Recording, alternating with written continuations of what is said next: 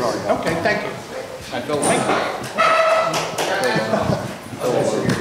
You're fine. I mean, I know I'm usually the target of a lot of things thrown at this thing, but you don't have to separate yourself. Good evening, everyone. I'd like to welcome you all to the regular scheduled council meeting for Monday, May 15th, 2017 at 7 p.m.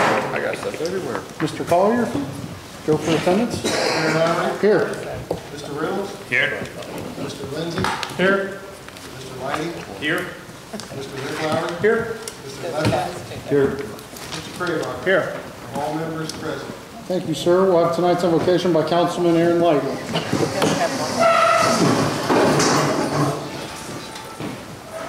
Bow our heads. Dear Heavenly Father, we thank you so much for the opportunity for us to come together, Lord. We ask that tonight you bless the people of New Carlisle, and we ask for your protection to those who serve this city, Lord, and bless every member up here, and help everything we do glorify your name. In Jesus' name we pray. Amen. Amen. And we'll do the Pledge of Allegiance tonight. Mr. Friday in the back. Pledge allegiance to the flag of the United States of America and to the republic for which it stands, one nation, under God, indivisible, with liberty and justice for all.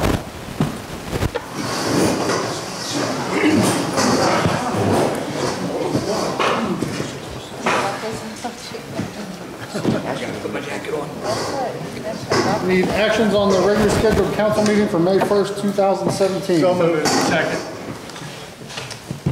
Thank you. It was Mr. Kraybacher and second by Mr. Lindsay. Council, any discussion, questions, or comments? When you're ready, sir. Mr. Whiting? Yes. Mr. Ricklauer? Yes. Mr. Lefley? Yes. Mr. Craylock? Yes. Mayor Lauer? Yes. Mr. Reynolds? Yes. Mr. Lindsay? Yes. Minutes past 7-0. Thank you, sir. All right, moving on to communications tonight. We have the group DEFY for child abuse, to do a child abuse presentation tonight from FYI. So the floor is yours, ladies. Hi, we're part of a group called DEFY, which is basically Defying Education for Youth. We work at the high school on Tuesdays, and then we go over to the middle school and work on lessons there. Basically what it is we do a bunch of character building and confidence and leadership. We go around and we go to food pantries, help them for food. We go to different colleges and tour them for future ideas. And then we do Night to Shine, which we go and be buddies with kids with special needs and make sure they have a good night. We do film camp, which we go and make videos about human trafficking, drugs, alcohol, and then the winner gets theirs put on TV. We do a safety day, which is going to be coming up pretty soon, and we're going to be handing out information and giving away different free stuff and have a bunch of games and different things. Ma'am, can I get your name? Morgan Gorley, Hang on just a minute. Spell your last name for me. Gourley. Gorley. Yeah. Thank you.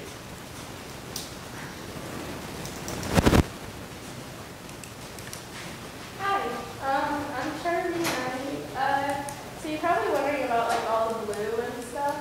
Well, April was Child Abuse Awareness Month, and we kind of like, because blue is their color for child abuse awareness, so we kind of we took a tree, which the reason we did here is because we entered a contest. One day the fire really kind of brought us up and said, hey, you guys want to do this contest where we decorate a tree? Well, it was normally like decorate like an outdoor tree, but then one of our members who is not here said, why don't we just build one out of PVC? So we did. And the reasons it's like that is because, you know, we wanted to put it in like a child's perspective and how they might have decorated it. And we called it a wishing willow because, you know,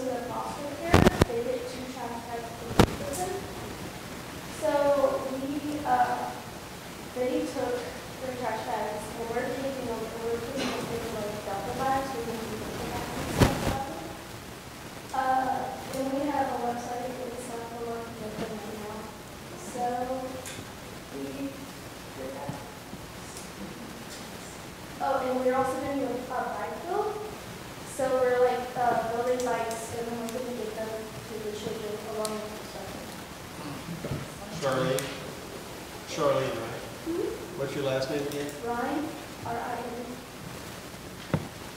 Thank you.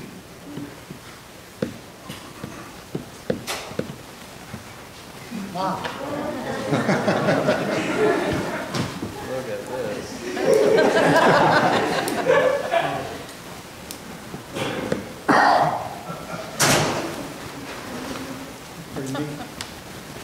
Hi, my name is Hannah Williams, and today I'll be talking about our bear patches. I was in charge of the storyline for patches, and basically, I was trying to put child abuse at an age level that was at a child's. And that's pretty hard to do, especially when you're not a kid and when you work and you didn't quite get it.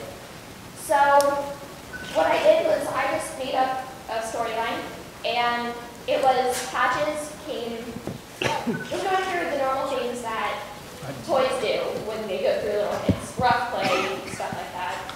She was torn up, she got a little tear on her heart, but she wasn't quite happy in the home she was in. So one day, her owner left her at a park, and she was beginning to think, well, maybe it's better like this. Maybe it's better if I'm just alone by myself. But then another older kid came up, and he started just throwing her at a tree. He was angry at, I don't know, I didn't come up with that part. He was angry at something, and he started throwing her against a tree, just to let out his anger.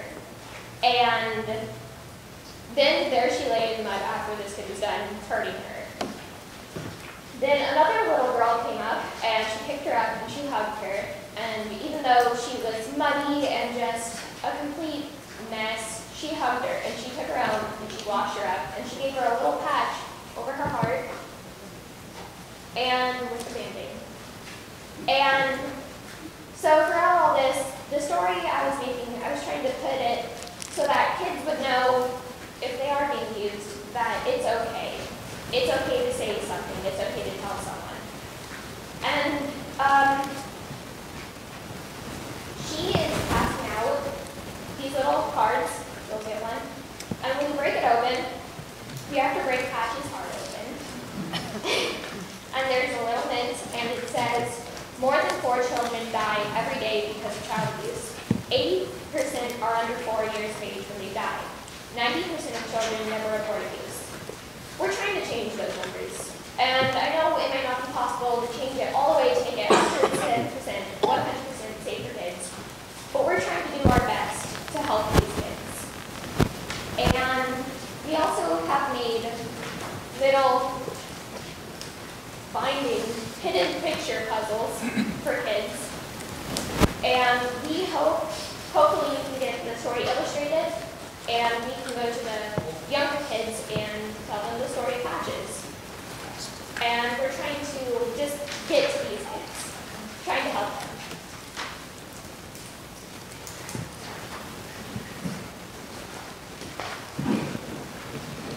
Okay, so most people don't have to wear this very hot costume to get involved. But there are other ways that you can get involved. In a couple of weeks, we're going to be building bicycles and decorating duffel bags that we're going to give the foster kids from Clark County because they only get a trash bag and the kids are worth way more than trash. And then we're going to we have a website, and it should be on one of the cards after that, where you can go and donate money if you don't want to be hanging on with the bikes. How long is if you don't mind me asking, how long has your organization been here locally? Since 1978. Okay. And how are you guys funded? Do you guys do just fundraisers throughout the year and things of that nature? There you go. Julie can answer. We are currently funded through a grant through the state called Community Connectors. Okay.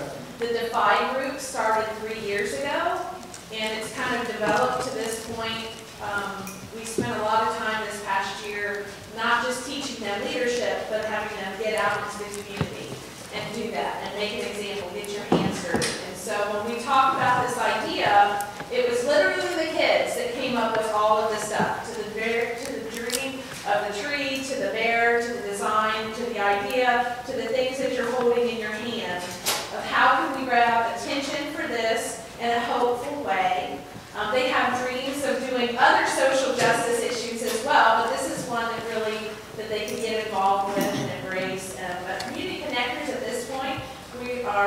this is our, hopefully we'll get it for the 3rd year. We just applied for that, but it's been a grant funded the last 2 years through a connection through the state. Pat would know more than me. I think you guys would be a good fit for the National Night Out on Crime Night to set up a booth there. I think that would be a good fit for you guys. Also, if you guys were interested in putting a booth up during the Heritage Flight Festival, would be probably beneficial to you as well. So if that's something you're interested in, I'm sure the festival would donate the space to you guys. So. Awesome. So. Pat's going to have a question or just kind of an idea. And I want to thank you all for listening. Energy initiatives, as I said, since 1978. Name changers here, but we've been in the community since 1990, first to Sacred Heart and now where we own the building down to 35. The kids said, this is all, or as Julie said, this is all kid-led. We are so, so proud of our kids, and you all should be. They're all from Wisconsin. You're all high schoolers, I think, all of them, except for us. But they go down every week on Thursday and then to the middle school kids, along with the private mentors that the middle school kids have and our high school kids have. They are so serious about this, and we want to teach them a little bit of government. In this day and age, government and politics don't have a real good reputation. And these kids need to see politics in action and government in action. So we came tonight to also ask for proclamation. Proclamation, as Cindy Carlisle supports their efforts in child abuse awareness. We know it's not going to stop child abuse. All of you, I'm sure, know somebody who has yelled at their kid in a very inappropriate way, has maybe hit their child or whatever. A lot of kids that are in our program, over 30 of them have been abused. One way or another, either emotional, physical, or sexual. It's a major problem in the United States. As Morgan said, 4 out of 10 kids are abused every day, or 1 out of 4 kids is abused every day. So we asked the proclamation that Charlene and Lisa be read and approved. We feel that this is a first step for our kids, showing them that you, government leaders, care about them, care about the future kids, care about what our city is doing, and you will be an example then to the 6 other counties that we're in our program to say, look at New Carlisle did this first, right? So we asked that you do this, and we are going to, as they said, we're going to have a bike build. We're working with Bikes for Us, or Bikes for All, excuse me, down in Dayton. And we also heard from somebody that you might have some used bikes that we could have and be able to have the bikes for all, help us fix them up, and then give them to the foster kids. There are 93 foster kids in Bethel Township. Active foster kids who would get these would be the benefit of a duffel bag filled with fur blankets, quilts, toiletries, and other things like that, so that they can know somebody actually loves them. Because right now, a lot of those kids that are waiting in foster care don't know that. And we as adults, we as parents, we as grandparents, need to be able to tell them that. So we ask that the proclamation be passed. Thank you. Ma'am, can I get your name, please? Sure. Patricia Banaszak.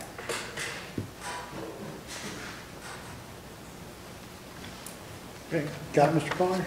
And the lady that spoke before you? Julie Driscoll, Driskill.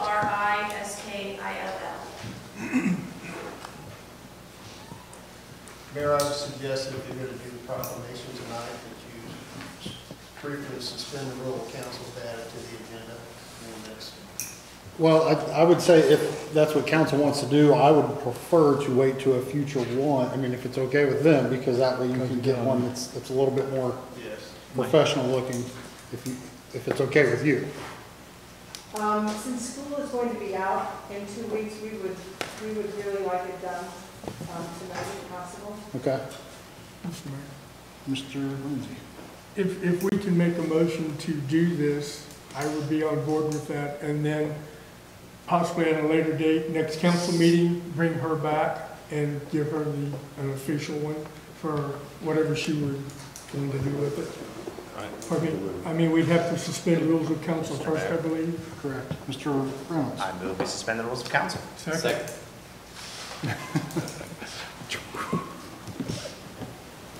Second was. Aaron. Give it to the kid. All right, Mr. Rick Lowry, Yes. Mr. Leffler. Yes. Mr. Praymark. Yes. Mayor Lowry. Yes. Mr. Reynolds. Yes. Mr. Lindsay. Yes. Mr. Lane. Yes. Motion to suspend passes 7-0. Mr. Mayor, Mr. Lindsay? let's make a motion that we acknowledge and accept her resolution or proclamation, I'm sorry.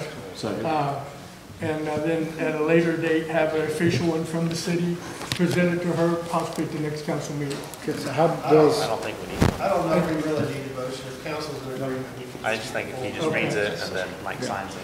For a proclamation. do we want to do a reading tonight, or at the reading when we have the more official one? I think we should read it tonight. We just have Okay. done it that way and presented. That way the kids are here. Okay. I think it should be done tonight. Can I ask a question? Yes, sir. They mentioned bicycles. We used to, Howard, we used to keep the old bikes. You know, then the police or the deputies turn in like old bikes and you kept them someplace.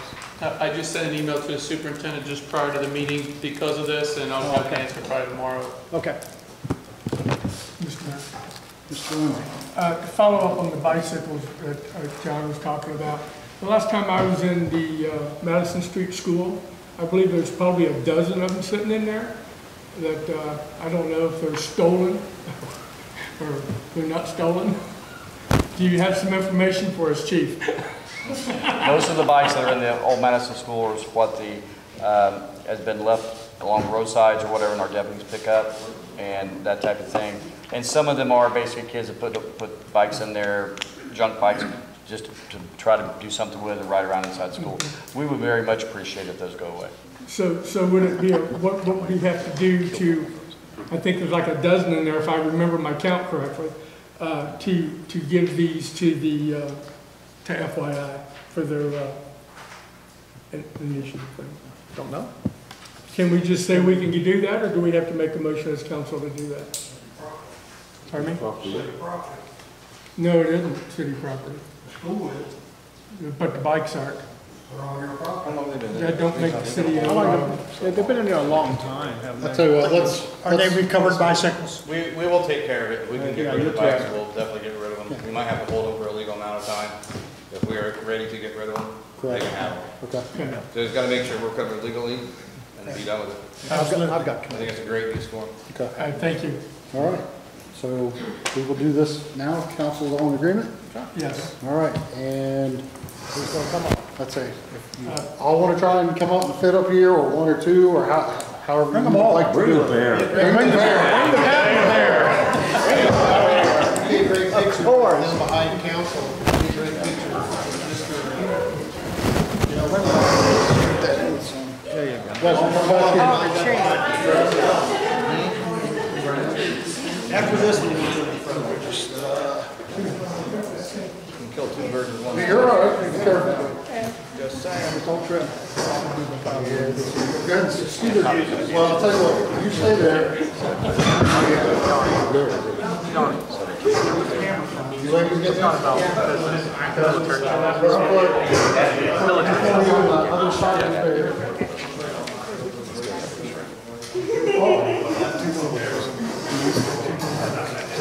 back as much as you can. Put this up Put it off to the side here. Let's see what Dale says. Is this okay here, Dale? You want me to call the medic now? Yeah. Where do you want us? Safety was stressed.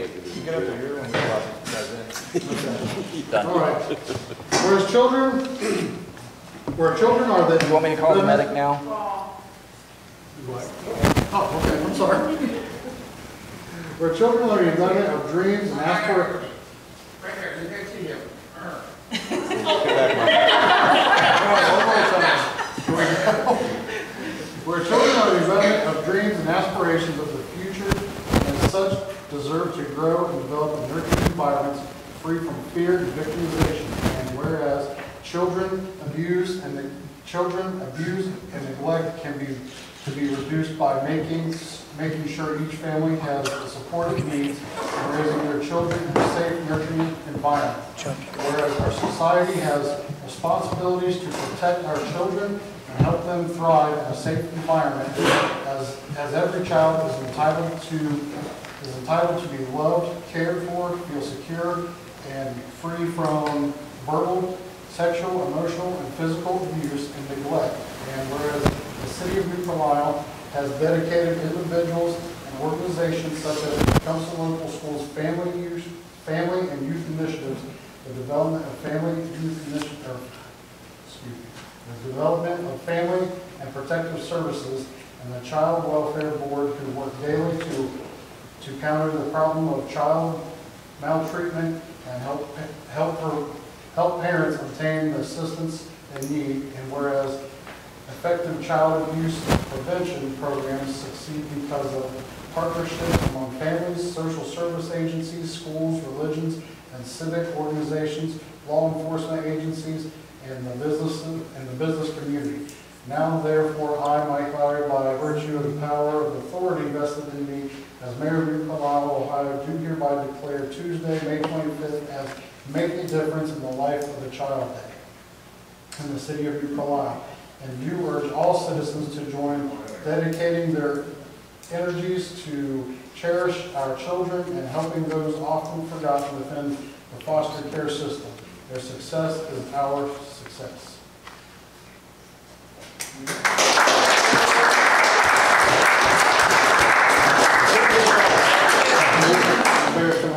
we get your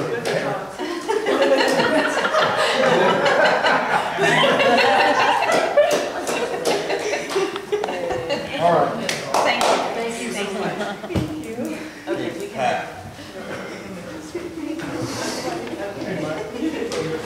You need to sign it. Well, that's not your issue. Yeah, sign that one. It wasn't you that was shaking, it was the table. You don't mind? Thank you. Back to the bear. Well, you know we weren't going to try to catch I want to know who made the bear out there. He bought it and colored it. Was she wearing it when you colored it? I like it. Pretty neat. Then we get one of those. Like a bear. We give out bears. Actually, her That might fit him. Can we get one of those for the manager, Mark? Big money out of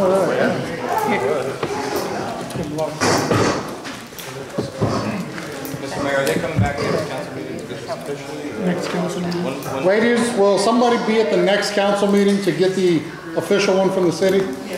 Do they need to come back to the council, or how do you, or do you want to? Mayor could take it to him. John can take it, or someone can come, however you guys want to do it.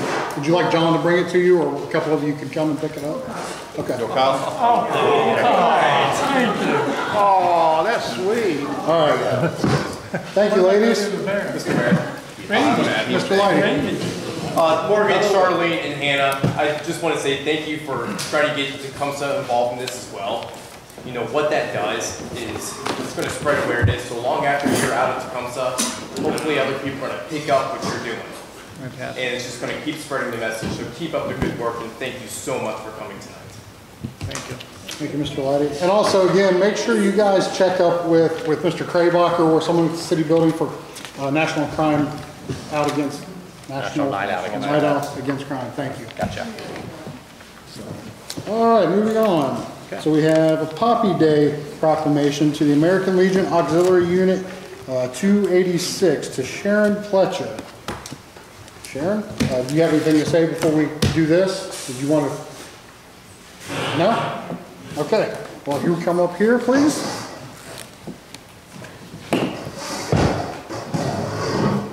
Drink water. That last one was a long one. All right. Ms. Pletcher, come on over here.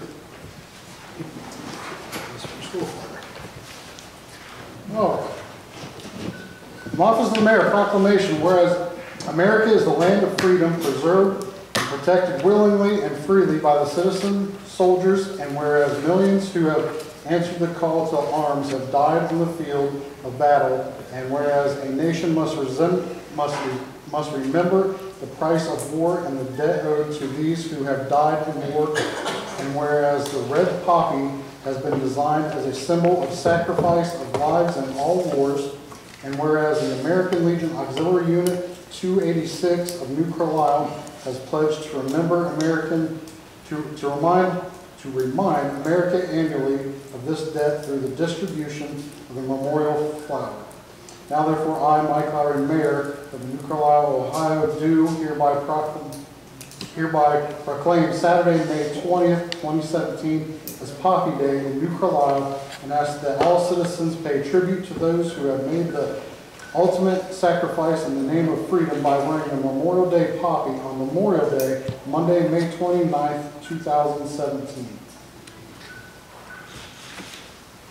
Mr. Mayor, Mr. Lowry. can I have a word with Mrs. Fletcher, please? You may. I know her personally. Sheriff, I would like to ask you if you would present one of those poppies to the gentleman right here. He is a World War II vet. His name is Dewey Brozak. And I'll take care of it when I see you next time, okay?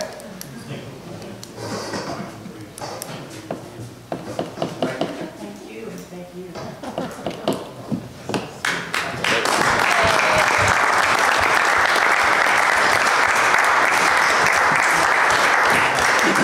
Thank you so much. Thank you, ma'am. Do it.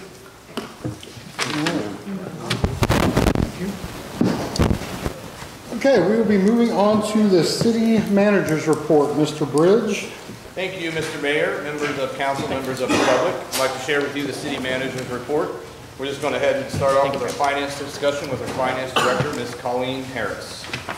Thank you, Mr. Bridge, Mayor, Council, and members of the public. I have to say that was such a refreshing night tonight to have all this positive and just keep this flow going here. I'm going to talk about our April finance report, and starting out, I'm going to get to the right page. There we go. Total revenue for the month of April was $350,790.71. And total expenditures for the month of April was $285,357.70. Our year-to-date collected for our revenue is $1,758,076.13. And the total year-to-date expenditures is $1,229,715.81.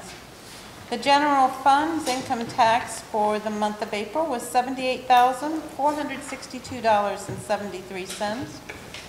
The 0.5% police income tax collected $37,474.62 for the month of April, which brings the total for the year-to-date in the general fund of our income tax collection of $205,105.82. And our year-to-date 0.5% police income tax has brought in $100,672.15. The rest of the report is, if there's any questions, I can entertain.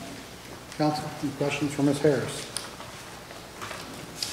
Doesn't appear so, Ms. Do you have one? Yeah. Mr. Craybacher.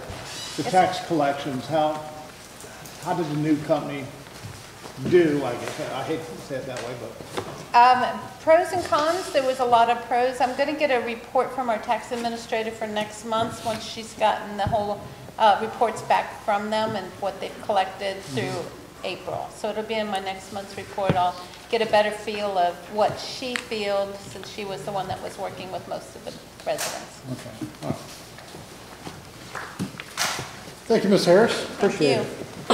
And moving on to city manager report, our service discussion with our service director, Mr. Howard Kicko. Thank you, Mr. Bridge. Good evening, Mayor, Council, members of the public. You have your report in front of you for this council meeting, and I'll start off with some things that have been going on in the Public Works Department. We have prepared a cemetery for Mother's Day, and the cemetery looked outstanding. We are now getting ready for Memorial Day. So if you have any questions, concerns with the cemetery, let me know. We do have scouts on tap to go out and place flags. I think it's May 24th and 25th. So we should be all ready for Memorial Day. We are ongoing with our Dura patching, and we have completed asphalt repairs of, I think, all our water main break holes now, except for a couple that I found out were Vectran on Church and Madison. That is Vectran, so they will go ahead and get those repaired. They're already marked. The repair for damaged asphalt on Orth Drive Circle was scheduled for today, or the 13th. We ended up running out of gravel, needing some additional, so that is scheduled for this Wednesday to get that circle area where the trash trucks keep tearing it up. We're going to completely rebuild that with about 6 inches of asphalt in that area. So that's that. Various street projects currently out for bid is our various roads. That bid opening is scheduled for May 18th. The Clark County engineer will get with me once they get those open and get those tallied up. And those include Spinning, Willowick, Applewood, Cloverleaf, and Pepperwood. And again, that's for an engineer's estimate of $206,000, and that is being paid for by the street levy funds. And then also part of that project is the Water Dog area at State Route 235, and that is estimated at about $21,000, and that is going to be paid for by the State Highway Fund. Moving on to Prentice Drive, Phase 3 and 4 reconstruction. I had a meeting this past week to follow up on checking on our design phase of the plans. We think we'll probably get that out for bid here in the next 2 to 3 weeks, and we'll update with the current construction estimates at a later date. That is being paid for with some street levy funds. That's not in your packet, but street levy funds, CDBG block funds, and then CDBG critical infrastructure grant funds. Onward is the Scarf Road Water Tower. There is an ordinance up for approval to perform a tank inspection. Discussion will be later on this evening in the meeting. And that is all I have in my report. Council, Mr. Lindsay. Mr. Kiko, I noticed on Henry Street, there's some cones sitting there in front of a basin that was repaired. Was that blacktopped in? I haven't been down it today, but yesterday I think it was, there was 4 cones blocking off this hole. I have to look at my notes, but I think the Public Works Superintendent had messaged me just a little bit before the meeting, and I think that was one of them. Because I think the only hole we have left is the Ord Circle. Okay, thank you, sir. Because I know that resident's concerned about all that being messed up. Yep. Thank you, Mr. Lindsay. Mr. Craybacher.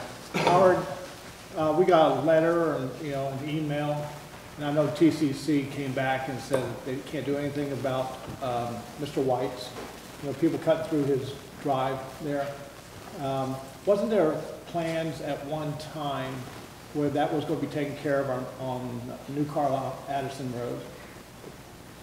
No plans to take care of to take care of that intersection because it's dangerous, when you come on a car. No, there was a study completed, and they found that with the camera they had set up, they didn't find any data that would warrant a Reconstruction. Yeah, full reconstruction. It's similar to one of the studies we did when we wanted the crosswalks downtown, and we had TC do the study on that. We get, I think, a free study every year, don't we, from them?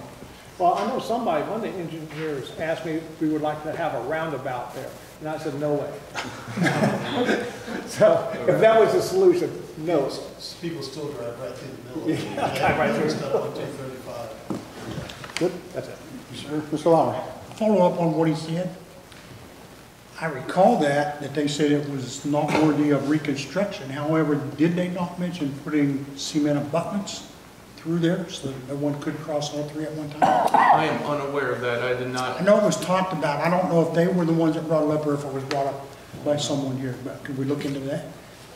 I can check into it, but yeah, that Like doesn't ring a bell. Like the parking lot, you know what I'm talking about? So they can't cross the V? Right. The county plows half of that, we get the other half. We would probably not put anything out in that V. Okay. Yeah. Okay. I see what you're saying. Thank you. Mr. Lowry. Council, any other questions, comments? Mr. Kitco, I just wanted to thank you for the report. I really like this. I really appreciate this because a lot of times you would give out numbers and we'd have to search back through the minutes. So this is awesome. Now I just go back to the paper. So thank you. You're welcome. Just keep in mind, some of his numbers, the project cost may change, so if you have to refer back for something like a couple months ago, the price may be different. Correct. Just moving forward. Awesome. Thank you, sir. No problem. Everybody done with Mr. Kiko? Yes. All right, and moving on with the city manager report, our fire discussion with our fire chief, Chief Trusty. Mayor, council, and public. For the month of April, the New Carlisle Fire Division responded to 71 EMS calls in the city, 3 EMS calls in Elizabeth Township. The division responded to 3 fire-related calls in the city and 1 in Elizabeth Township. We had 2 EMS calls answered mutual aid by Pike and Bertha Clark, with Medic 52 being on a response.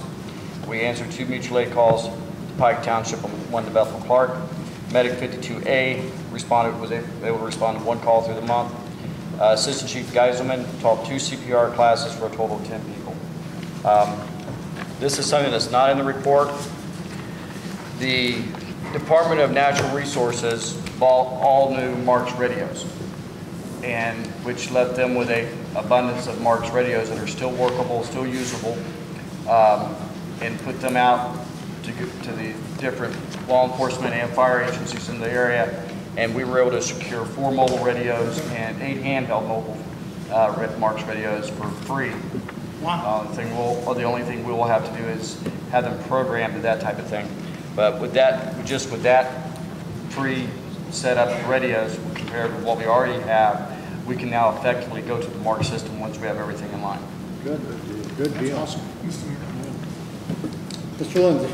Chief, can you give us an estimate how much money that just saved the city? Oh my God. 100,000? On the average, a handheld runs in between 4,000 and 5,000 per handheld, and we got 8 of those. Mobile radios run anywhere from 12 to 15,000, depending what they're programmed, and we got 4 of those. Thank you, sir. Thank you, Mr. Lindsay. Mr. Craybacher. I want to publicly thank Bill Lindsay, your crew.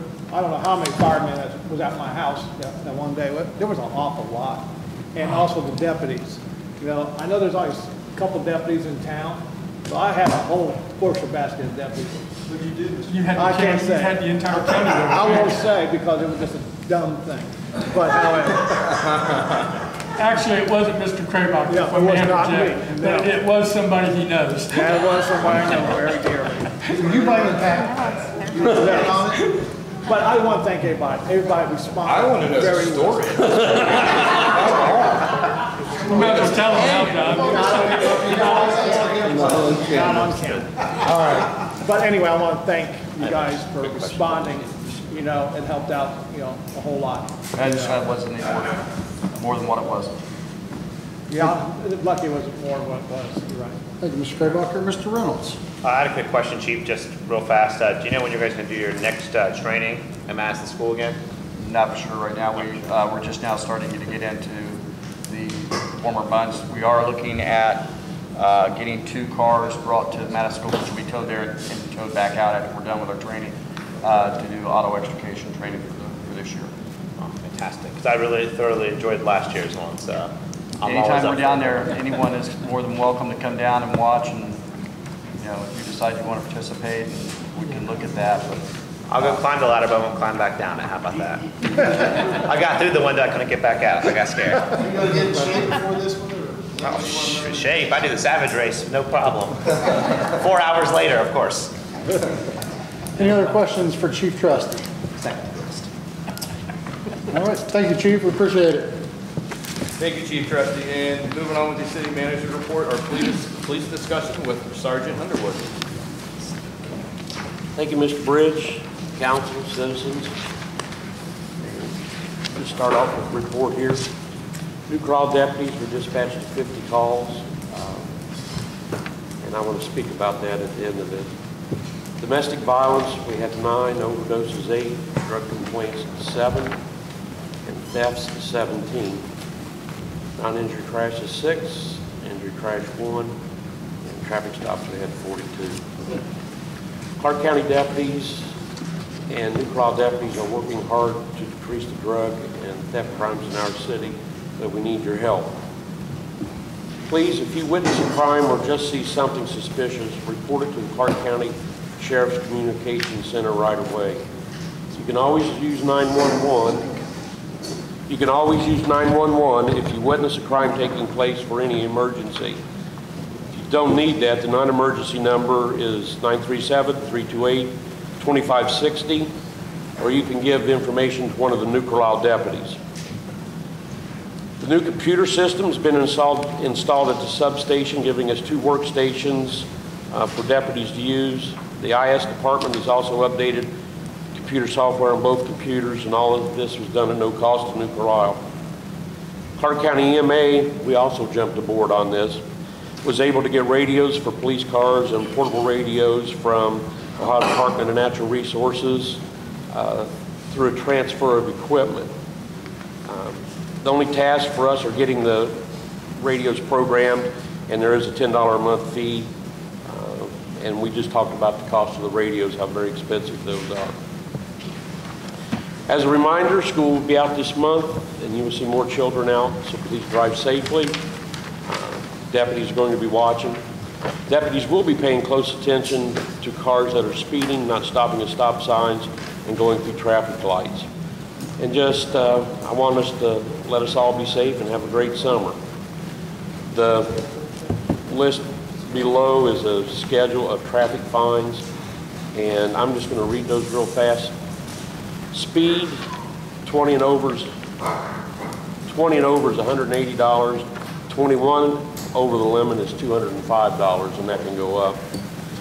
A seatbelt fine for the driver is $85 and the passenger is $75. And then there's first and second offenses. Reckless operations, 205. Squealing and peeling, 205. Unreasonable noise, 195. Window tint, 195. And if you have proof you've taken care of it, it's 100. All other traffic violations are $125.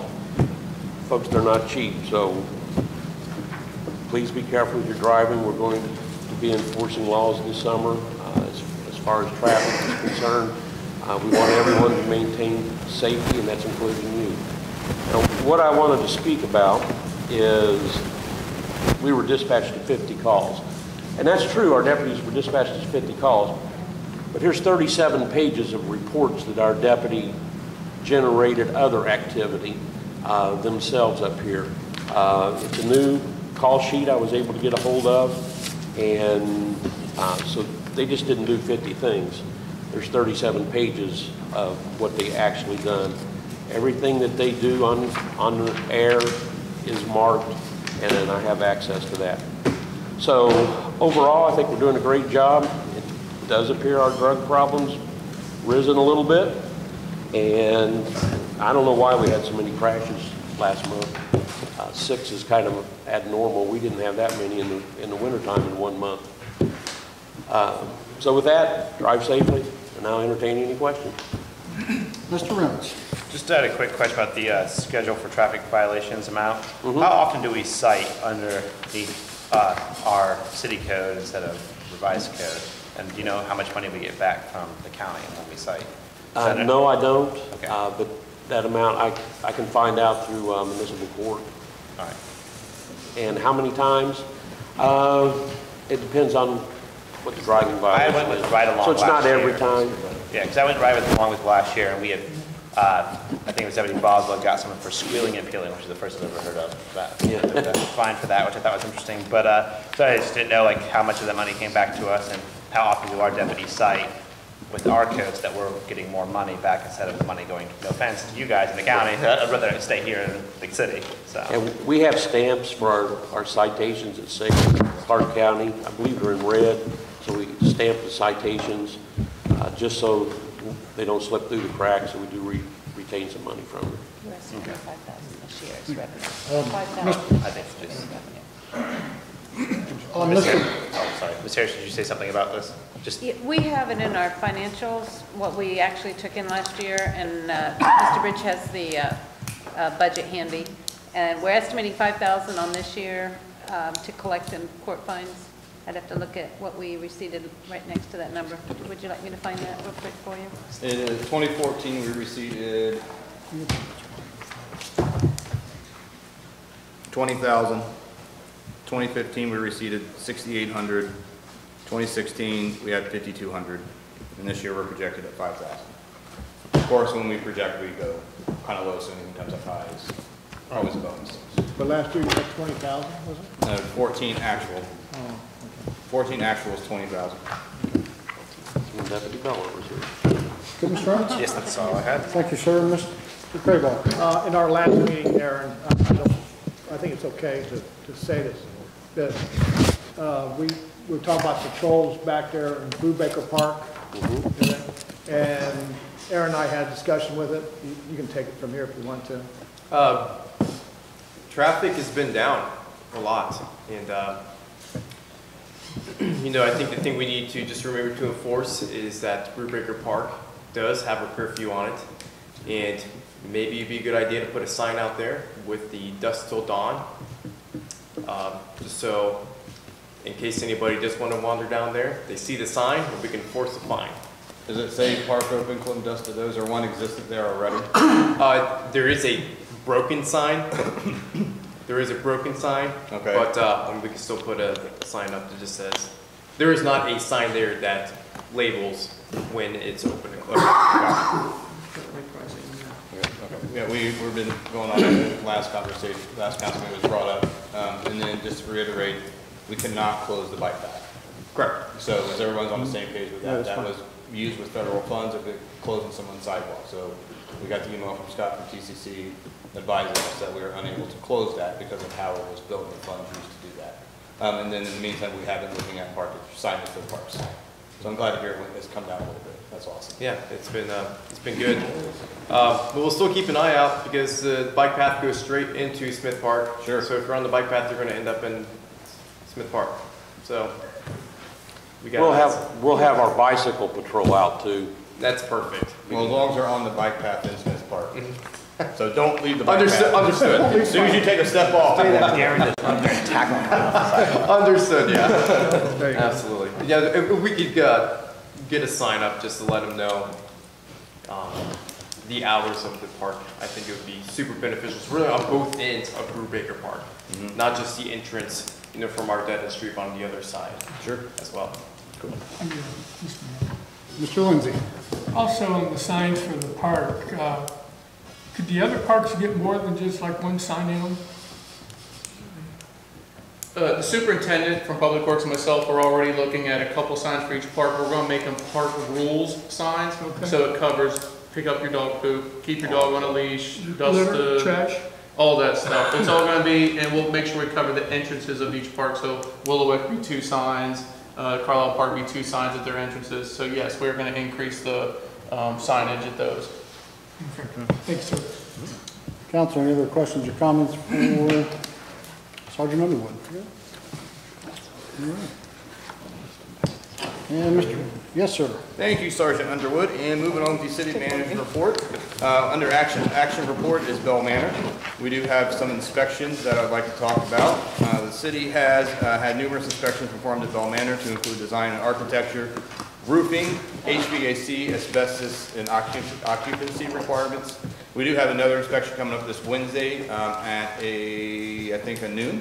And as with safeguard, to see if there's any kind of pest or insect infestation. The other bullet point underneath there says the report summarizing these inspections will be made available to council and city residents very soon. There's lots of data to summarize. However, from what I have at this point in time, I stayed up Friday like midnight and summarized it all. So council now has that summarization. It's about 14 pages long. Have fun with that. Yes. No, I'm sorry. Do you mind if I step in for a second? Oh, no, not at all. Okay. First off, this was amazing. I want to, first, I want to thank you, and I believe you probably had to help with a little bit of everybody on that side of the table, Colleen, Howie, probably the chief. I don't know who all went through that building with you.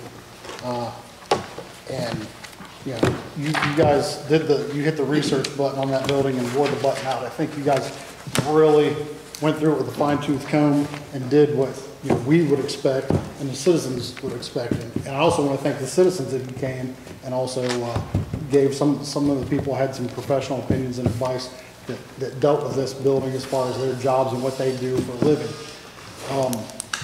When this building came up 3 years ago now? I mean, when you hear that someone's going to give you a new city building, or whatever it may be in your own personal life, they're going to give you a new car, you're instantly going to get excited. Whether you're not sure if it's good or not, the instant reaction, I think, is probably to get excited. I think a lot of us wanted a new city building. I think we need a new city building. Do we need one that big? I don't think so. But these guys are so strapped for space in that building. We need out of this. We need to stop having council meetings in a room like this that echoes, but more importantly, they need more room to do their job efficiently. But, when it comes down to this report, we've talked about it numerous times in past meetings, that the building was in good shape, and it was hard to get in there, I think, for Mr. Bridge and the people who were doing the inspections while they were in there, still being used as an operational nursing home. After getting this report, you're looking at potential cost of different sections of the roof to be repaired at $40,000 in a couple of years, and then another section at almost $250,000 to do a repair on the roof. So unfortunately, it wasn't what some of us was hoping. I think I personally didn't like the way it was laid out. I can't speak for how the other ones felt about the layout of the building, but I just can't stress enough that a good job you did, Mr. Bridge, on researching this with a fine-tooth comb and getting the numbers so that we could make a good decision. We as council asked him to get these inspections so we could make a good decision for our city and the citizens within it. And I would love to make the motion to not accept this building. Second. To not? Not. Okay.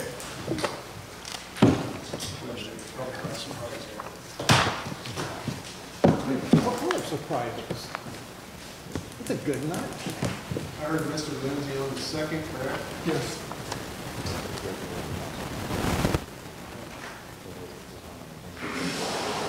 I'd like Do we have to amend the rules of council? I'd like to Didn't we make a already motion. Wait one second. Yeah. Didn't we already We already suspended the rules. Yeah. For You the could, even proclamation, if you had yeah. suspended rules, you could make a motion. Okay. Because you've had prior legislation Right. Okay. with the understanding that you had it out. Correct. Okay. So it's just suspended rules. We already did. We already did. I just gotta know how to note it on mine, so when I go back, I'm like, oh yeah, that's what happened. So I have a motion by Mayor Lowry and a second by Mr. Lindsay. That's where we're at.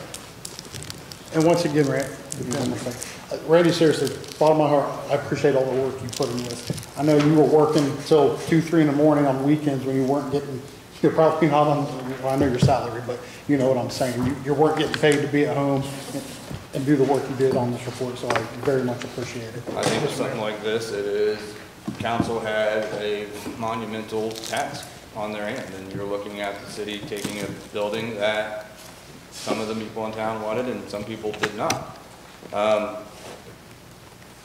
This particular project, when it first came to light, as Mr. Mayor said, was awesome, but since we signed the MOU and allowed us to get in there and do our inspections, we kind of figured things out at that point in time. So I honestly think you guys are probably making the best recommendation you probably can. I think for the first couple of years it'd be fine, but year 5, year 10, year 20, year 15, year 25, what kind of position are we going to put our next in line in? So again, I think you guys are making the wisest decision that you can with this particular building. Hats off to you. I know it's a tough decision. Mr. Reynolds. Again, just to echo Mike's comments, and thank you so much for this. I mean, just like with Mike, anything that's given to you, you always have to question, and nothing in life is free. So I'm really pleased with it. I was obviously concerned with the cost and what it would ultimately cost us. And I mean, the roof repairs and things of that nature just really had made me nervous, but thank you again. And my next question would be, is because we're possibly denying this, if we do, is there any way to cancel this? Pest control. Yeah, this pest control and save some money. Oh, we haven't been charged for anything. Okay. Everything's been. Yeah. Okay, I was making sure, because I saw the pest control. So I was like, it's like, if we're gonna get charged, let's see if we cancel before we get there. So some of these places have 24-hour policies. All right, so that's all I have. Council, any questions? Mr. Lindsay? I too want to commend you and your staff on getting these reports together. I know we had some citizens that was here a month or so ago, absolutely did not want us to do this. we could not make an intelligent decision until we had these reports to see what we was looking at. And when I read the report this afternoon, I knew I was not voting to accept Bell Manor, that it would be a money pit. It would be worse than Madison Street School ever thought about being. And I think it'd be a good place for a parking lot, but we don't have a say on that. But I just, again, wanted to thank you and your staff for the information you was able to provide to us and all your hard work that you've done on it. I appreciate the kind words. Council. Well, Mr. Craybacher. Go ahead, John.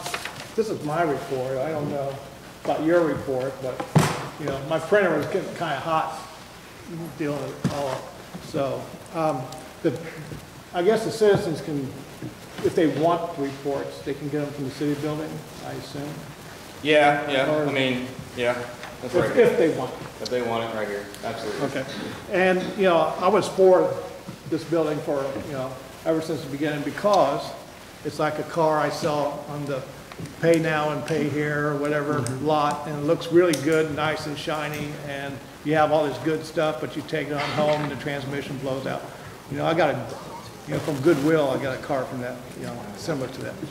So, and I'm glad that we did our due diligence. You know, it looks like the one citizen I got up, you know, about a month or two ago, she said, have you done your due diligence? Well, we haven't had time to do it wasn't time yet. And we did not have the information we needed to fight anything. So I'm glad the information came. You know, I hate to say I'm glad you stayed up till 1 o'clock in the morning. So. Oh, you're fine. He's up to 2 o'clock anyway. So. Yeah, I know. You should look at the times when I send you emails sometimes. That's FYI. So anyway. That is if we give him. That's right. You know, we got the information, you know, I think we're making a wise decision for down the road, and, you know, we did our due diligence, and that's what I'm happy with. Absolutely. Thank you, Mr. Craybacher. Mr. Lowry. Thank you. I as well want to thank you, excuse me, for all that you've done researching this. Second, not last, but second, and thank the people that came forward and spoke against it. You know, we get accused all the time of not listening. We did listen. We did it the way it was supposed to be done. Okay? And it's all over Facebook that we're not listening and do all this and that. Okay? Last. Kind of hard to say this since we have Madison Street property sitting there. However, we have tried to give it away, do everything else to get rid of it or alleviate the city of it. Somehow, some way, we will have to keep a good eye on this property, because in my opinion, it will never be sold. I don't know who would buy it, okay? We're gonna have to make sure that it's kept in a proper way. And I agree with you. It is zoned office apartment, and I think it's zoned entirely office apartment, because that particular lot is all parcel half different. There's not one big parcel for the whole property. It's kind of 7 or 8 different ones. But I do think it all falls under that office apartment, which actually for this particular building is a good thing. You know, we don't want that zoned as a residential unit. We don't want that zoned as industrial. If someone were to come in there, I can see it being a similar facility that's not going to offer competition to Van Crest, or quite frankly, it's going to be apartments. I mean, if I was an apartment investor, I would jump over that because there's rooms there. Okay. I would. I mean, Okay. the stuff that we have, we have our issues, but an investor might have a lot of resources. They can get some stuff fixed. And may not have, we have responsibility to taxpayer. Right. You know, private investors more than likely than not. So I'm sure it will sit empty for a little bit. We'll have to be very cautious and be cognizant to be on top of it. Okay. Sure. Thank you.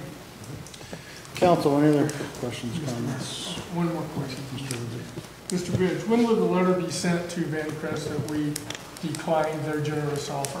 If we you guys have voted now. I mean, I'll probably wait towards the end of the week.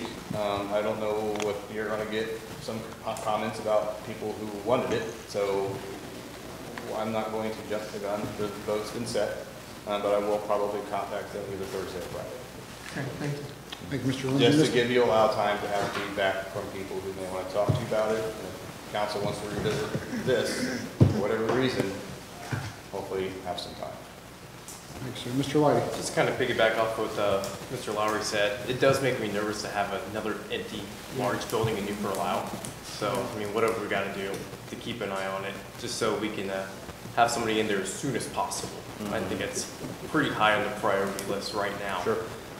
The hardest part for me is knowing that sooner or later, we're still going to need another city building because rents are probably going to go up.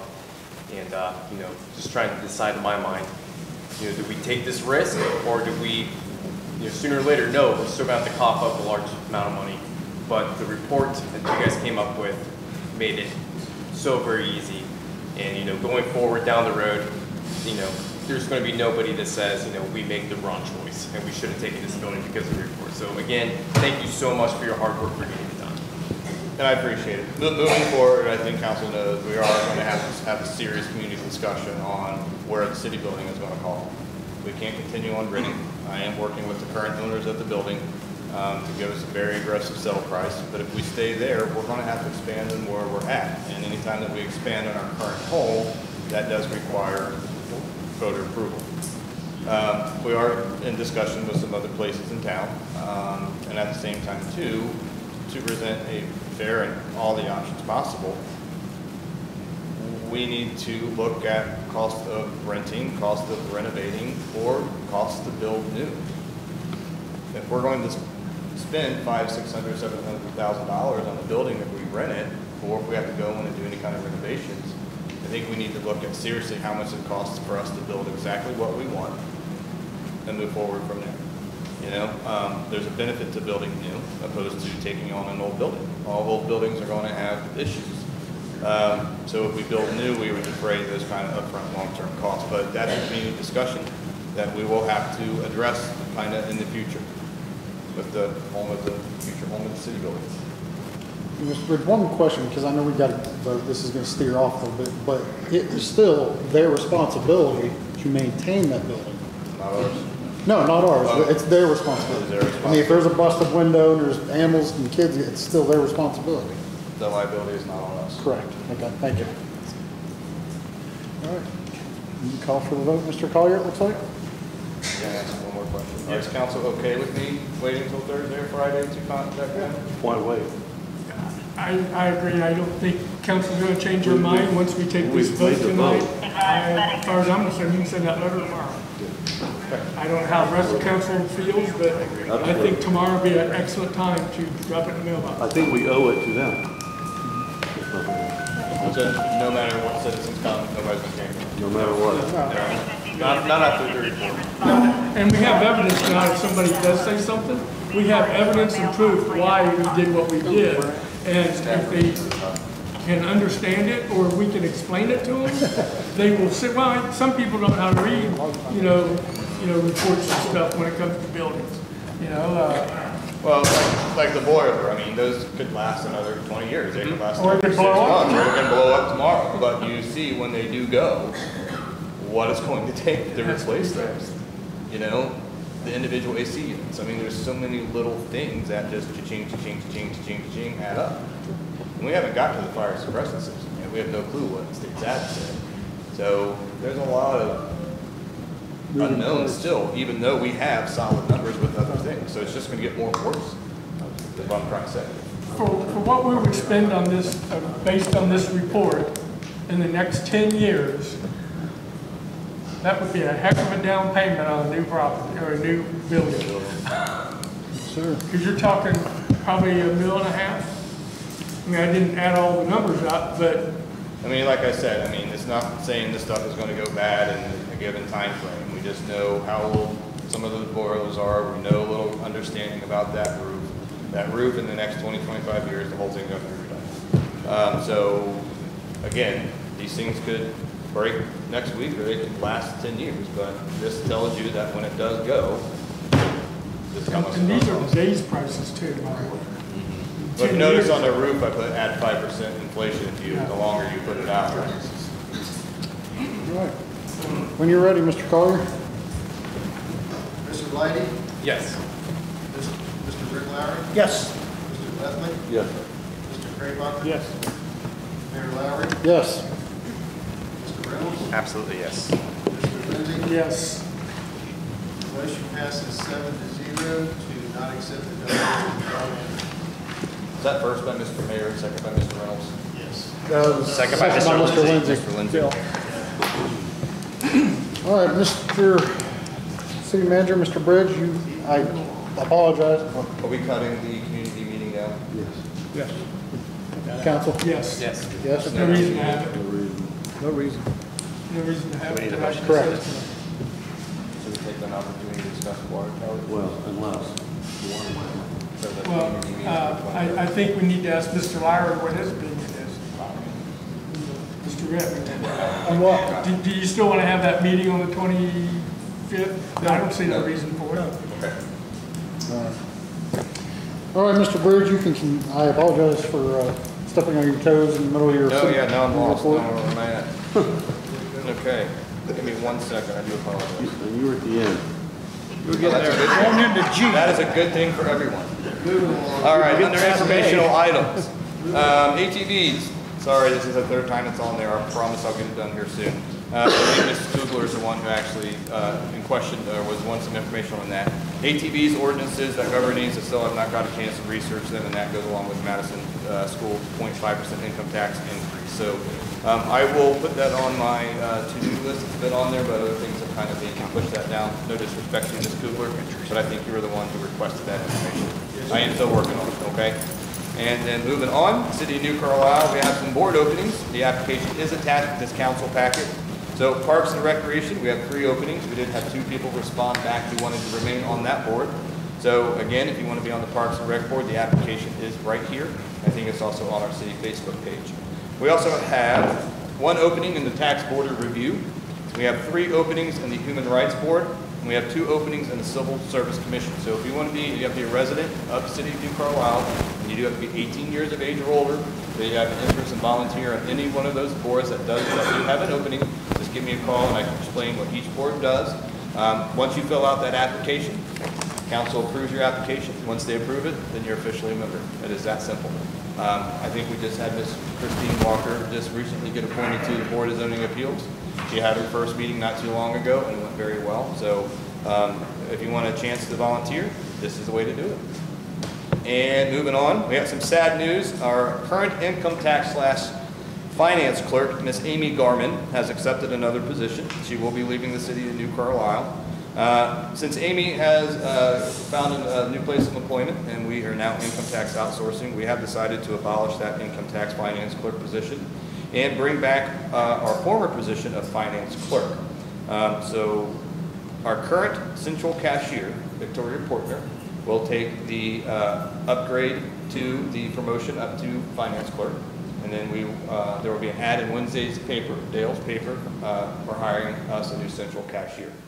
So we will be doing, I think first round of reviews is May 24th. So if anyone has any interest in coming to work for the City of New Carlisle as our central cashier, just let them know that information can be found on our city's webpage as of Wednesday, not yet, or they can stop in at the city building and get a job description and application packet. This is a great job to have. The benefits are fantastic, and you would work directly under Ms. Harris, who is a great, great leader. She is. She's a fantastic leader. And yeah, please come join the family. And that's all I have for the city manager's report. Thank you, sir. Council, any questions or comments for the city manager before we move on? All right, thank you, Mr. Bridge. Appreciate it as always. Moving on to comments from members of the public. If you have any comments or questions, please go to the podium, give us your name and address so clerk and council can put that in the minutes, and try to keep it to 5 minutes if you would, please, anyone.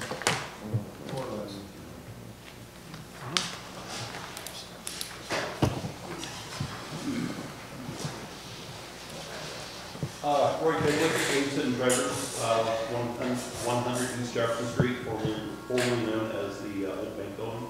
Did you get his name, Jim? No, I didn't. Could you say it one more time, your name? Roy Kegley, K-E-G-L-E-Y. Thank you, sir. Thank you.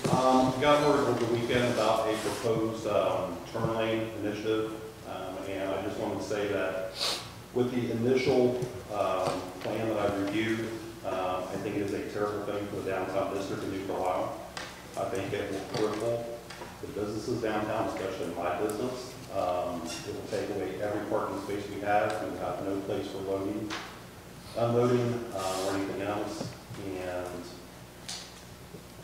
I talked to Randy earlier. He said that there may be some other options. I look forward to seeing that. And basically, we're having an open house this Friday. It's our grand opening at our new location, and I think we have a couple of members of the council coming, and we'd like to invite everyone else coming as well. And also Randy's coming. So it'll be 4:30 to 7 on Friday. Congratulations too, by the way. Thanks, sir. And also, if, with your concern with this, I don't know if you've gotten this packet, there's a couple of them by the door. There's some pages in there that you could, or if you would like, put them in here and get them into the city, or you could email Randy or Mr. Kitco, or you can call Mr. Kitco directly and voice your concerns that way, correct? Is that? Yeah, really try to use myself or Tricia to put them in so we can keep them as a record. They're public record once you bring them in, and we don't lose track of any voicemails, emails, or anything like that. So any of your comments, if you can write them down, shoot me an email, anything like that, so that way I keep track of your comment. I'm sure you'll be at the public meeting too. Yes, so, yeah. yes, most definitely. One more thing in addition to, I mean, I understand we have a traffic flow problem going southbound basically. I mean, I noticed it basically from say 4:30 to 5 o'clock, maybe 5:30. I mean, I'm not sure if we need to go such drastic measures for half hours, an hour a day. I mean, I would like any of you to come stand in my store all day if you want. Use the intersection, we have a front row view. I mean, it's just not fair. We have a traffic congestion problem for less than 1 hour a day. Right, you're right. Thank you, sir. Council, Mr. Whiting? Mr. Kigley, I agree. I used to have a meat shop in town, and I used to stand at the corner and just watch the cars go by, thinking that, well, I mean, so many people go by, surely they're going to stop in. And you're right, it's for a short period of time. And, you know, I had the same initial reaction when I saw, 30 parking spaces. That scares me, and I don't even have a business in town anymore. Now, did I also read someplace that there is other options where you don't have to take away 30 parking spaces? Is that? I think. This is the current proposed, okay. So just put your comments down, your public stuff, we go to the public meeting.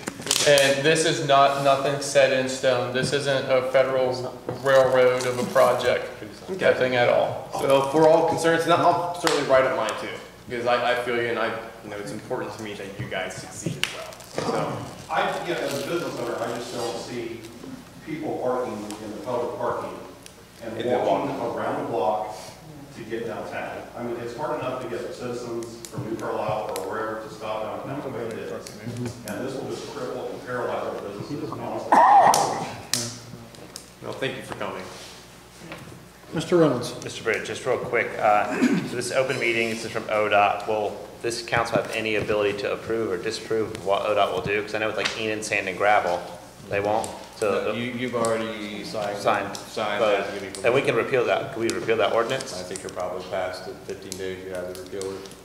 Well, Here's the thing, okay, initiative let me repeal, put on but the brakes here for a minute. All right. well, I have one more follow-up. Oh, sure. For initial repeal, for referendum is how many days? I don't know why you would repeal it though, because when well, if it's going to take away 30 parking spaces, okay, I mean that's not that's like the if that's the worst case scenario, we got to look at what we could do as a council to stop this. If that's the project will go worst through case. with no turn-ins. When I first took over city manager, I wanted modern signals. All right, so I talked to Scott at TCC. He said, great, we can get it. The study came back, and it's based off the type of funds it is, traffic congestion mitigation, and what else? Air quality. Air quality. And they said, hey, you can add some turn lanes. So I said, great. It was initially 15 parking spaces, 1-5. Then they go in and do the engineers, and they said, all right, the stop signs have to come back, so that's going to push everything else back. I agree with you. 30 parking spots, ridiculous. I'm right there with you. This is 100% funded, not a dime out of our pockets.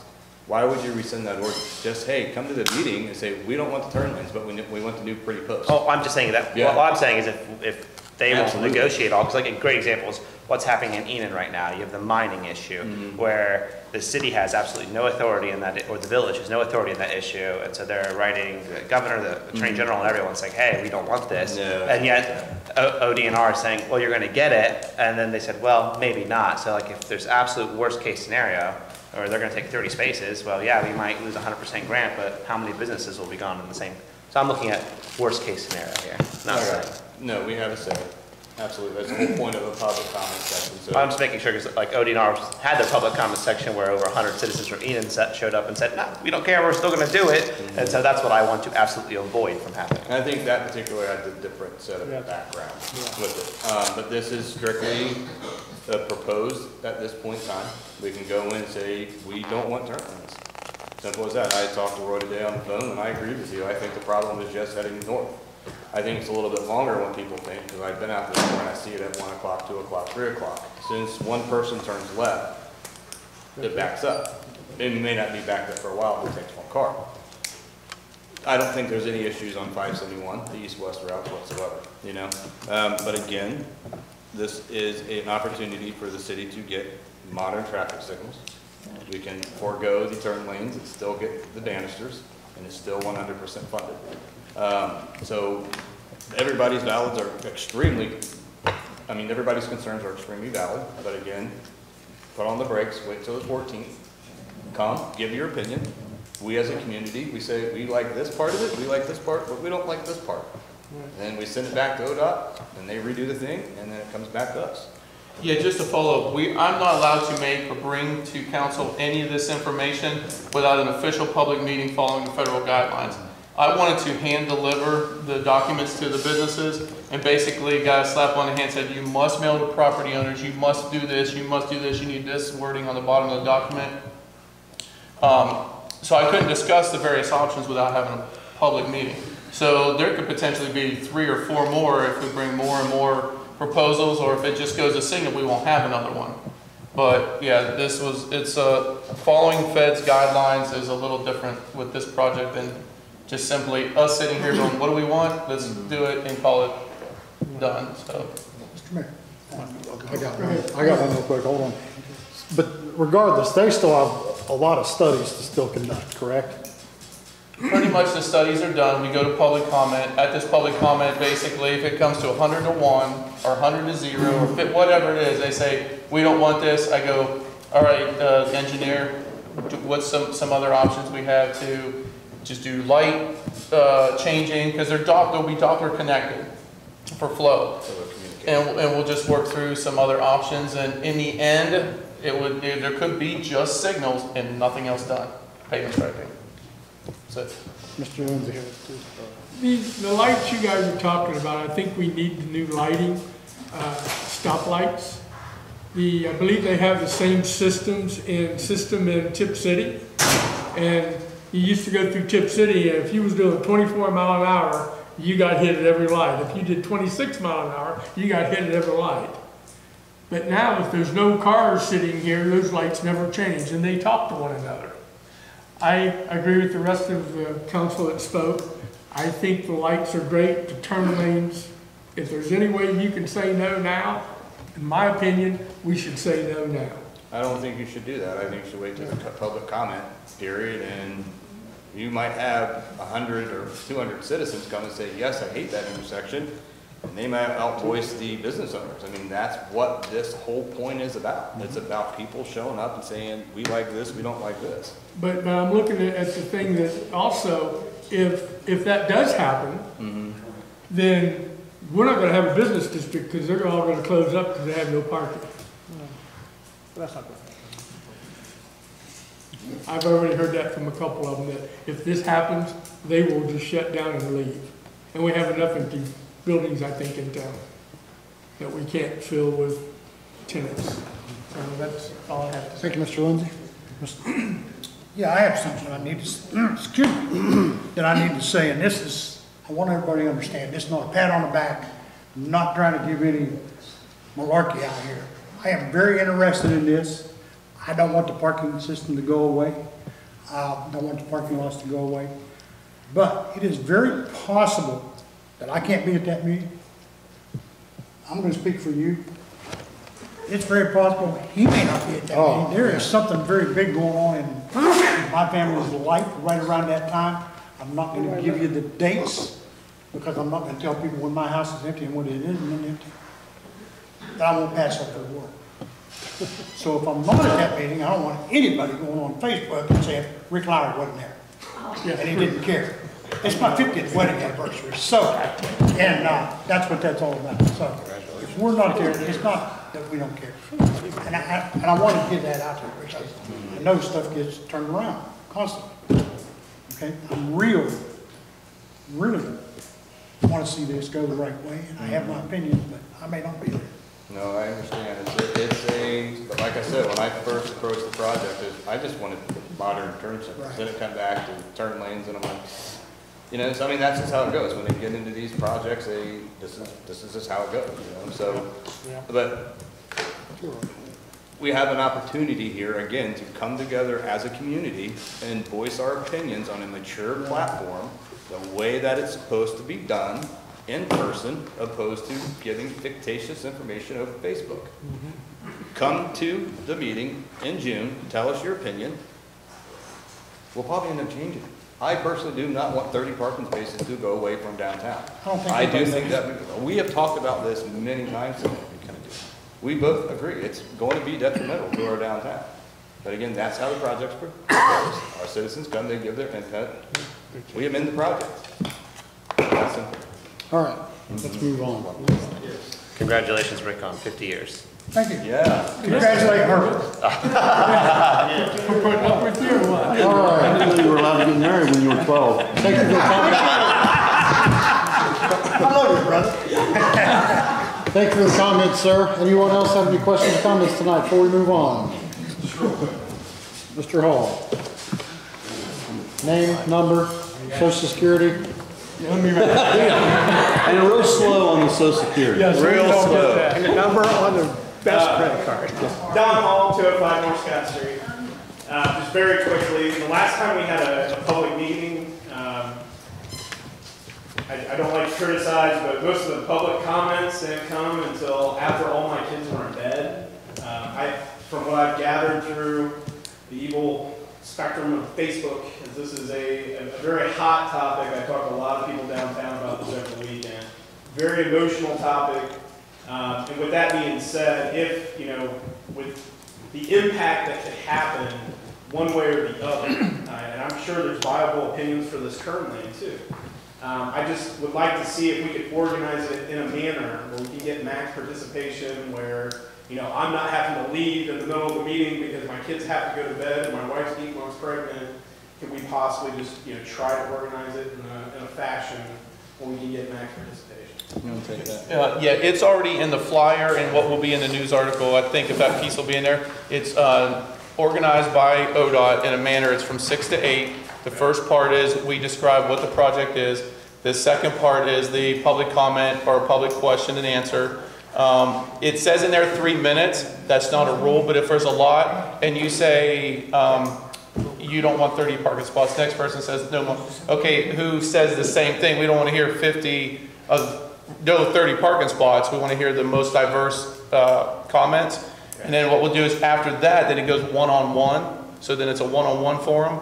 And then if it's 8 o'clock is running a little late, or if there's a group of, we've been talking about this today with business owners that want to meet with Tricia and myself or with the city staff and go one-on-one even after that, then we'll do that. Okay. But yeah, it's organized to try and keep it to those 3 phases and not hear the same thing over 50 times. So is ODOT going to be providing mediation, or who will be calling strikes, I guess? Basically Tricia Bishop and myself, okay, or the head people, and then we'll have the engineer talk about the project. Scott Boyer will also be from ODOT. He's our project manager over the CMAQ funds.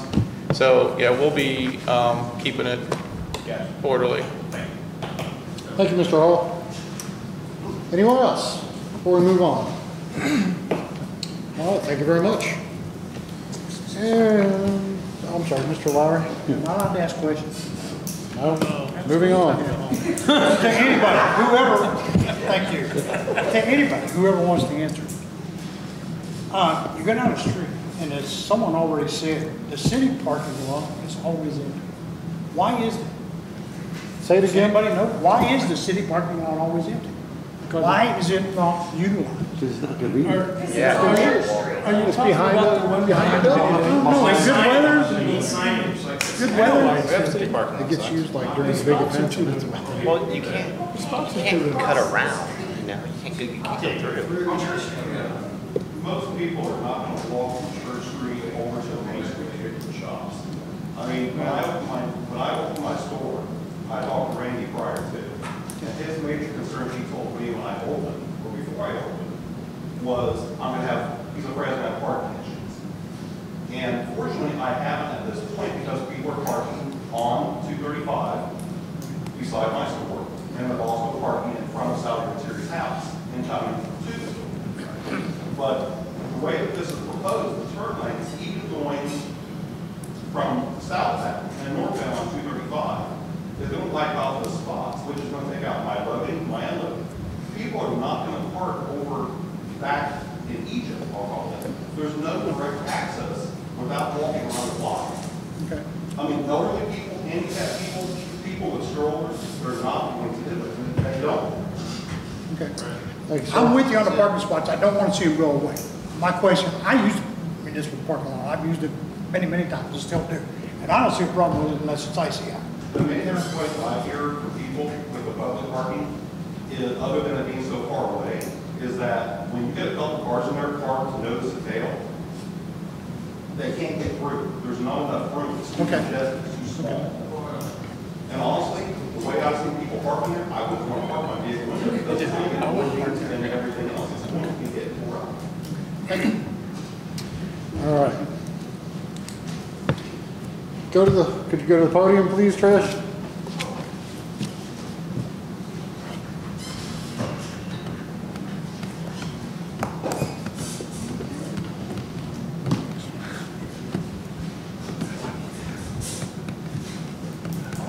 Patricia Byron. What else do you want? And your address. 4025 School Road. I have a city address for my business, Comfort and Joy of 106 South Main Street. Can you speak up a little bit, Trish? Just speak up. Sure. We can hear you. Okay. I'm a downtown business person, so I have residency in the downtown because of that. I live in Pike Township. Are you aware of it? I'll hear you a little bit.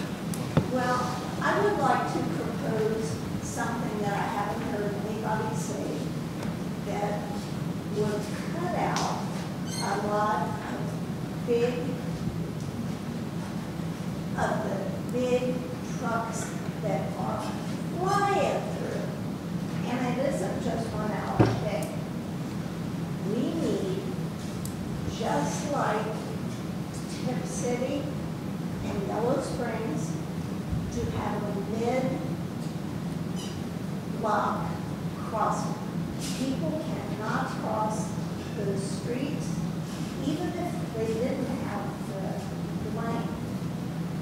They're just, everybody's just going crazy. I walk people across there frequently. And how cheap would that be comparatively? Not cheap. And I say that because a couple of years ago we had TCC do a study for that, and they went out there, they did pedestrian counts and everything. I was the planning director at the time.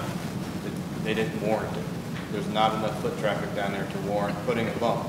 Maybe if they're not afraid to, Huh? maybe if they're not afraid to cross the street more will come. Well, I think they look at it because if you just walk down at the corner there's a signalized crosswalk there, so they'd probably take that into account.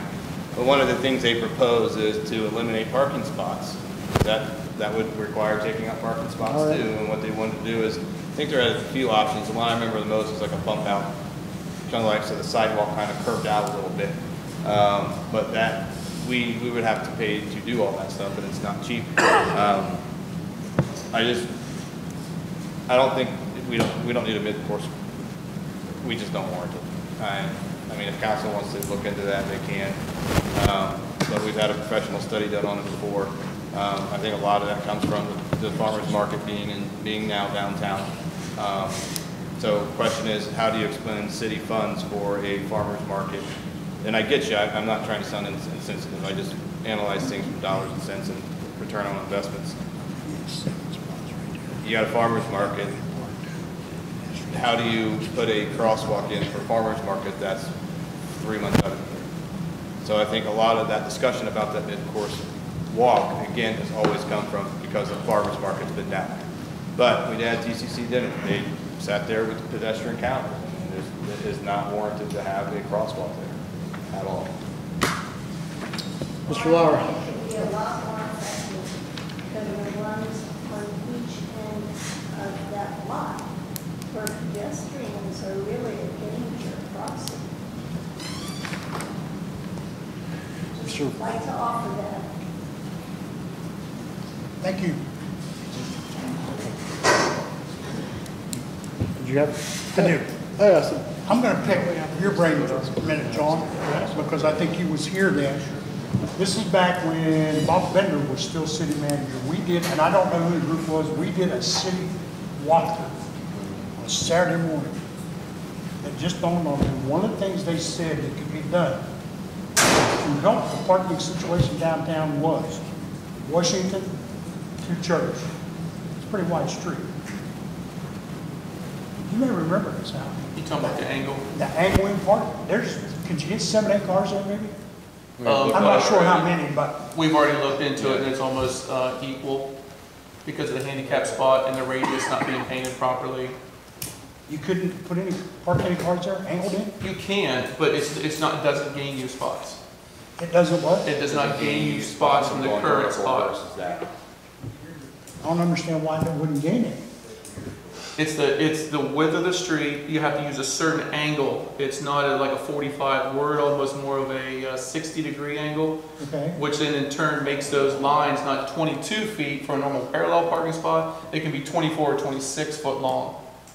So it actually doesn't increase your amount of parking stalls. It's okay, actually may reduce by 1. Okay, thank you. We have looked at this because we're going to be redoing the municipal parking lot this spring. We got in there.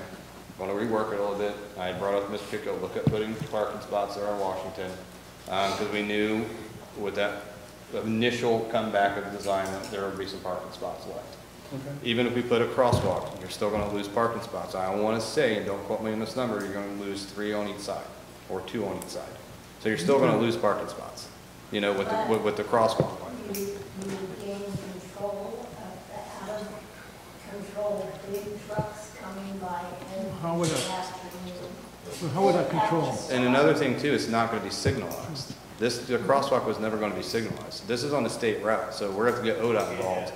You know, but since there's another signal right there, that crosswalk was never going to have a light on it. It was just basically a bump out with 2 flashing lights that flash you, kind of like the bike path crosswalk we had. It was never signalized. That's definitely would never get approved by ODOT because there's a light literally.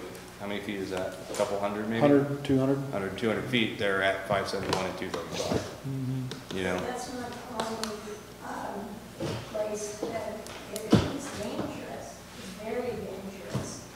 At the end of the block, same thing, cars are turning like that. And I think that was part of the study as well, and again, it was not signalized. It was just a cautious pedestrian crossing. It was like in Yellow Springs. Yeah, that's exactly what happened in Yellow Springs. But Yellow Springs doesn't have, they don't have. Well, they have a lot of traffic.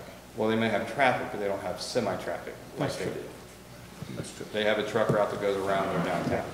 You know, our concern is with the big semi-trucks. Sure. So, we bent over backwards to try to get that crosswalk approved. Sometimes if something's not warranted and you go ahead and put it in, you can get liability from that. And people say, what was the issue with the, over here on Linden, the sharp curve? Remember, somebody said one of the stop sign or slow down sign, it really wasn't warranted, you know, so everything that we do, we have to make sure it's a needed purpose, you know, so we looked at the crosswalk in downtown, we've been over backwards and nothing just came out. You know, our former city manager looked at the report, since it wasn't signalized and cost a lot of money, it's no different than if you just walk across the street. If it was signalized, I totally get you, totally worth it, but nobody's gonna push a button across the street. And just would be stating, you do need to go slow here and stop if somebody's walking. All right, thank you, Trish, I appreciate it. Thanks for coming tonight. Okay, anyone else in the audience? All right, moving on to committee reports, none tonight. No resolutions tonight. We'll drop down to ordinances, 1 with action, 2 for introduction. Mr. Collier. Ordinance 17-17, public hearing and action tonight. An ordinance authorizing the city manager to enter into an agreement for professional tank evaluation services. Council. Mr. Mayor, I'd like to make a motion for ordinance 1717. There's Mr. Whitey, second. Yeah, I heard that. I did the same. Hold on. We're at 1717. Motion again? Yes. Motion by Mr. Craybacher, second by Mr. Whitey. Mr. Lighty gave a second? Yes, sir. All right, it's an explanation of this ordinance. This piggybacks off the water tower. Council wanted us to look at different options to get that project started. So basically, this is an ordinance to allow us to send this out for a tank inspection in order for us to put it out for bid at a later date. We have to know the condition of the tank before we put it out for bid. And that's simply what this ordinance does. It just gives us the authorization to hire a company to come in and do the inspection. Anything else you want to add, Mr. Kricko? Mr. Reynolds. Okay. Mr. Reynolds. So the people who are doing the inspection is also people who we might be going with in the future? We may use them to spec it out and do the bid documents, but they won't be the company who does the construction work. Okay, just making sure. It's illegal. Antitrust, you know. I thought we already knew what was wrong with the water. Well, we do, but Tower. in order for us to put this out for a bid, we have to have it inspected first. We have to know the condition of the tank before we put it out for a public bid. The other guys was going to do their own in-house inspection. It didn't have to go out for bid under a certain ORC, but council wanted us to look at different options, so this is where we're at with this one. Okay, thank you. Do you need any further clarification on that before you vote? No, I'm good. Are you sure? Okay, I- just making sure. I understand what you're saying. You want us to spend $18,000. It's not $18,000. You added up all those numbers up, didn't you? I did. I'm looking for it. Where's getting the 45 or 500, 5,000, or not 500,000, which is I added up all the ones up 55. 55. We're not doing the dive-in or You doing the dive? Okay, so Shirley's only doing part of it. They're going The to list drain that you gave us. analyze it, clean it, disinfect it, Okay. give us a report. So off the top of your head, do you know the figure we're looking at then? 4285 for that and the report. I want to say 895 for the drain and maybe around 300 for the disinfection. It's about $6 grand. It's about 5,500, I think. Yeah, it was the top 3 numbers in your packet when you got it last 2 weeks ago. It was the top 3 numbers. Just eliminate the divers going in and eliminate the remote control vehicle. Hey, that was pretty close. Mr. Craybacher. But, you know, if we have the diver that doesn't do the remote control, you can have one or the other to do the inspection. No, nobody's diving in. Nobody's diving in? No, No, it'll be empty. if they dive in and not drain, it's like $7,000. Okay, so that's where we're going with. Yes. Because I talked about diving earlier, and that, I think this is where we had miscommunication. Gotcha. So, okay, my next question is, I don't know if you found, you know, with the water being drained out, Howard might know, you know, with the water being drained out, would that affect the water pressure and for how long? No, what we will do is we will turn pumps on and we will put what they call pressure regulators out on hydrants, and it will maintain pressure in the system, and if water pressure gets too high, it spews out the blow-offs on the hydrant. We're going to pump the pressure rather than the tank giving us the pressure. I understood that. The other part. Thank you, Mr. Craybacher. Council, any questions? When you're ready, Mr. Collier. Mr. Rick Lowry. Yes. Mr. Leslie. Yes. Mr. Craybacher. Yes. Mayor Malley. Yes. Mr. Reynolds. Yes. Mr. Lindsay. Yes. Mr. Lighty. Yes. Ordinance 1717 passes 7-0. Moving on when you're ready, sir. Ordinance 17-18, introduction tonight, public hearing and action on 6/1/17. An ordinance amending the estimated resources of the city of New Carlisle that will be available to appropriate for the fiscal year beginning January 1, 2017. Ordinance 17-19, introduction tonight, public hearing and action on 6/1/17. An ordinance supplementing certain appropriations in New Carlisle City Ordinance 17-11E. Another business. Under other business, Congressman Warren Davison will hold mobile office hours at our city building on the 14th day of each month from 1:30 p.m. to 2 p.m. The community meeting on Bell Banner, once again, I want to reiterate that that has been canceled, so I just want that to get out there in time so people hear that. The Memorial Day Walk 2017 will be Saturday, May 27th. The lineup begins at 11:30 at the IGA, and there'll be a walk. The cemetery starts at noon, and there'll be a ceremony at the cemetery once everybody gets there. Movie night at Smith Park. Friday, May 19th, begins around 8:30 p.m. Come and watch Finding Dory. Anybody hasn't seen that? I'm sure that's a good time for all the kids. Thank you, sir. And I got one more. Yes, sir. City offices will be closed on Memorial Day, May 29th, for the holiday. Thank you. Sorry, go ahead. You go first. You go first. I had two things real quick before Mr. Reynolds. Two, Mr. Graham, if you wouldn't mind, would you give us just a little spot on the farmer's market, if you wouldn't mind, please?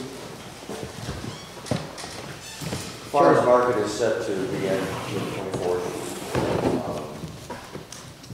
Vendors have not been registering en masse yet. That will probably come the last few weeks before we expect quite a few vendors. We have lined up for the opening day, June 24th, Andy Lawrence from one of the big radio stations, country stations, will be doing live broadcast the first day.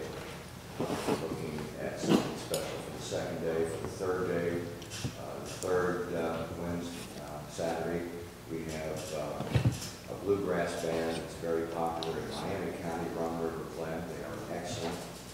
They'll be the entertainment the third Saturday, and we're still in planning. We're expecting everyone to show up. We also do have room for more businesses to sponsor the farmers market. So, thank you, Mr. Graham. You told my wife you was going to send me an application for the sponsorship. I've never received it. That was my evil twin who said that. How far is that?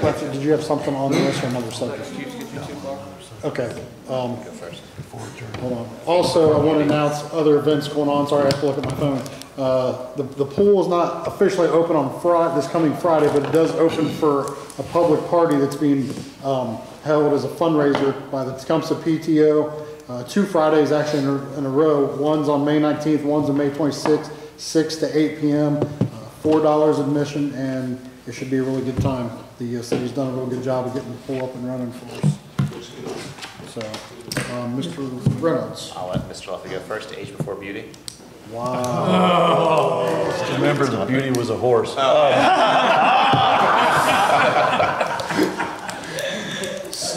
just want to say that I had said once before that what the cruise in that was at the Water Dog is now at the bank. It started last Monday. It's going to be every Monday night, 5 to 8. Last Monday we had over 30 cars there. Tonight, both the back and the front parking lot were packed. Yeah. So we're seeing, I'm going to guess, 50, 60 cars on every Monday night. Please bring canned goods. The canned goods are being donated to Bethel Churches United, to the food pantry. We're having 50-50 drawing. Every week, the 50-50 split goes to a different charity. We're having a different food vendor every Monday. And a business is sponsoring the cost of the DJ for the next 8 weeks. So every week somebody different is sponsoring. So the community is really stepping up and doing some cool things. So bring your food, your canned goods down, bring some change, buy some good food, listen to some music and see some really cool cars. We've had a lot of cars there I've never seen before. So it's a lot of fun. Thank you, sir. Mr. Reynolds. I just drove by that today on the way home, and both lots were packed, and I actually purposely turned left so I could see what else was there, because I knew I had to come here. But I had a quick question for Randy, Mr. Bridge, sorry. Do we know where we're at with the In God We Trust in our police cruisers yet? I don't know if we've got anything with the sheriff yet. Totally, thank you for bringing that up. I wanted to bring something up. It's in our contract that all cars are going to be uniform, so they're just going to be on the car. So it's going to be on the car? Good deal. All right. Thank you, Mr. Reynolds. Also, just want to touch also on that. I mean, with what Mr. Leffley said, what I announced, what Mr. Grimm just announced, our town, I think, is really awesome when it comes down to the groups that are in this city.